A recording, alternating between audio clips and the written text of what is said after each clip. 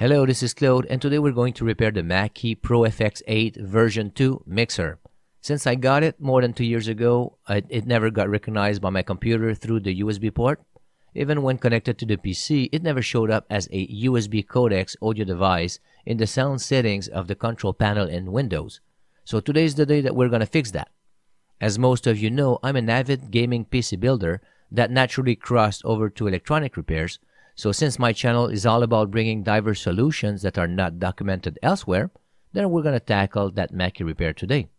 This repair can be performed on most ProFX mixers since they all share the same USB interface as shown on the diagram. It mentions the models ProFX 8 to 12 and 16 to 22. Like I said, since I always had problems with the USB interface, I started like everyone else would do to browse most typical electronic resources on the internet, and I soon realized that a lot of people had this problem and that there's not much help on how to repair it anywhere. First thing to do is to think safety, so disconnect the power cord first from the mixer and then remove the USB cable. Then proceed to open the mixer by removing the side covers and then removing all the screws of the steel backplate. Once you remove the steel backplate, just be careful because the power converter is attached to the backplate by a ribbon that is connected to the power mains and to the main PCB. Then you need to remove the USB PCB by removing the two screws in the back, and these are of a different size than the back panel screws, so keep them separately. Now we need to remove the ribbon from the USB PCB, and it is held by some hot glue, so remove the glue before detaching the ribbon. Once this is done, it's time to examine the board carefully for obvious damage. If none found, then inspect and test all the components like resistors and capacitors one by one using the schematic diagram as a reference. I always start with capacitors, especially the electrolytic ones, as they usually are the culprits.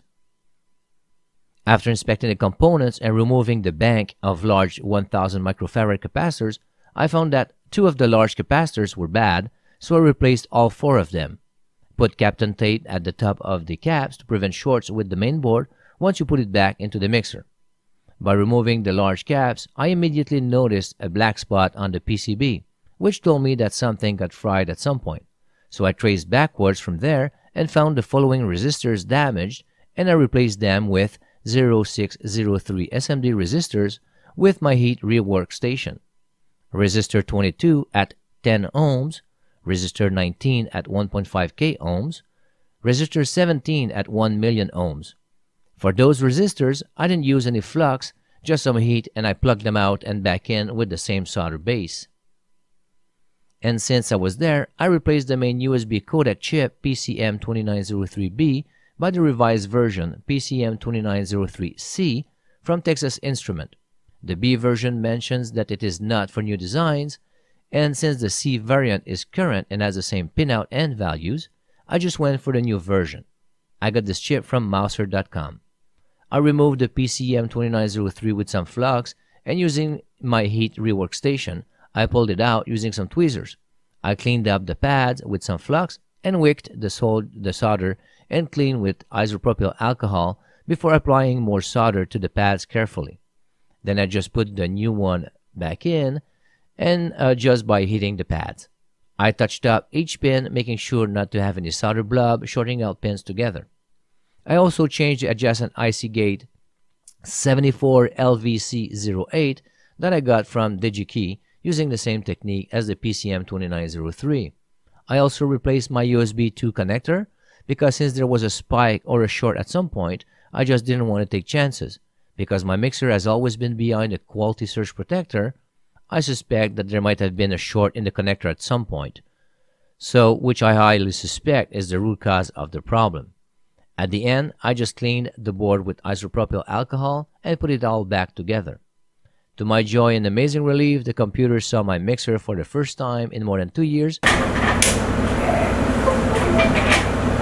and I was able to enjoy my good old 80s music that you can barely hear through my headphones.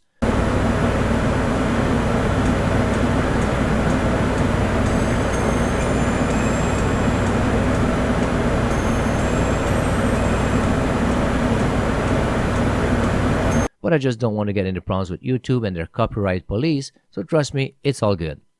Overall, I spent in direct components about $30, and I revived an approximate $250 mixer, not to mention the satisfaction of doing so. Not a bad deal at all considering the learning value.